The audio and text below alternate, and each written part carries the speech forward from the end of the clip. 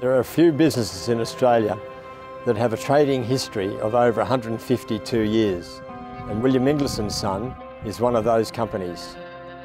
As a director and fifth generation to work in the firm, I'm very proud of that fact.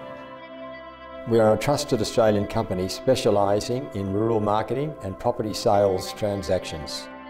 My name is Sam Triggs. I'm the Rural Property Sales Manager for William Inglis Son. I've been involved with rural property transactions for approximately 15 years. Prior to that, I was working on farm and getting practical experience along with working on our own family farm in southern New South Wales.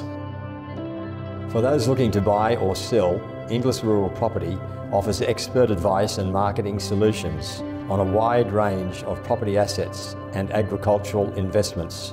This includes broadacre and irrigation, cropping, pastoral and grazing aggregations, rural lifestyle opportunities, feedlotting, water trading and equine facilities. Commodities we are involved in include wheat, beef, cotton, sheep, meat and wool.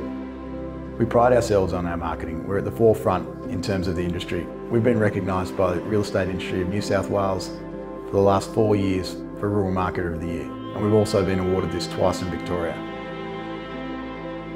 A big part of our role is market intelligence. Because we're operating in the market every day, we're across the market in terms of what's happened around you, what sales are doing, what's happened in the past, and what are the best features to promote to maximise the sale price on your behalf.